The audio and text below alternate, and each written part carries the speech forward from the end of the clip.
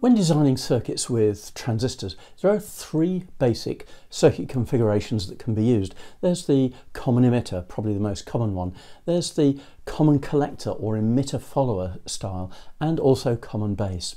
So in this video, what I'm going to do is to unlock the secrets of these different configurations. I'll give the circuits, the basic circuit configurations, and look at their advantages so that you can choose the best circuit configuration for your design. So let's not hang about. Let's get on with it. As I've already mentioned, there are three basic configurations that can be used: common emitter, common collector, and common base. So let's take a look at them in turn. It's also worth remembering that the equivalent configurations are also applicable to FETs and to valves or tubes, call them what you want. The first, and possibly the most common, is the common emitter circuit. This is used in many amplifier circuits as it gives a good level of gain and overall performance.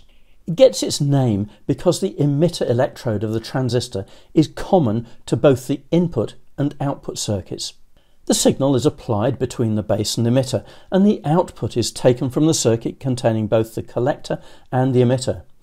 This circuit configuration, like the others, can be used with both NPN and PNP types of transistor, as we see here. A typical circuit using a common emitter might look like this, or this more comprehensive amplifier circuit. As a basic summary of its characteristics, the common emitter circuit gives a medium level of voltage gain and also a medium level of current gain, providing a high overall power gain level.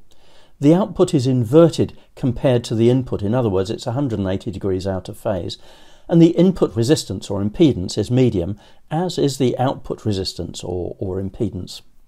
Next is the common collector, and this is often called an emitter follower, and it's widely used as a buffer amplifier because of its characteristics. Again, this configuration, the common collector configuration, gains its name because the output and input both utilize the collector as the common electrode. The input is applied between the base and collector, and the output is taken between the emitter and collector. It also gains the name emitter follower because the output follows the input voltage variations, even though the emitter is 0.6 volts below the base. Typical circuits may look like this simpler one, where the base is connected directly to the previous stage, or this one where there's a capacitor for DC blocking requiring a bias point to be set for the transistor. The common collector or emitter follower has a unity voltage gain. It has a high current gain, and as a result it has a medium power gain. The output is in the same phase as the input, and the input resistance is high, whereas the output resistance is low, making it an ideal configuration for use as a buffer amplifier. The third and final configuration is the common base. This is not used as much as the other two, but it can be very useful in a number of applications, in a number of circuits where its characteristics really pay dividends. As the name common base intimates, this configuration has the base connection common to the input and output circuits. As this is often grounded, it may also sometimes be referred to as a grounded base configuration.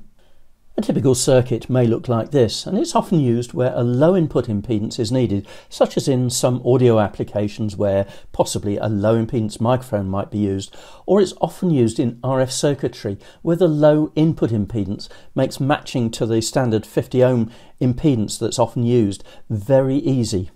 Another advantage of the common base configuration is that the base electrode is between the emitter and collector within the transistor itself, and as the base is grounded, it can help with RF stability, isolating the input from the output. The common base circuit configuration offers a medium voltage gain, a low current gain, and a low power gain. The input and output are in phase, and it offers a low input resistance or impedance, as I've already mentioned, and it has a medium output resistance. Each one of these configurations has its own characteristics, and these enable each one to be used in different circumstances so that the best circuit operation can be gained. If you need any more information, head over to the description area, and also please don't forget to watch more of our videos, to like this video, and also to subscribe to our channel. Thank you very much.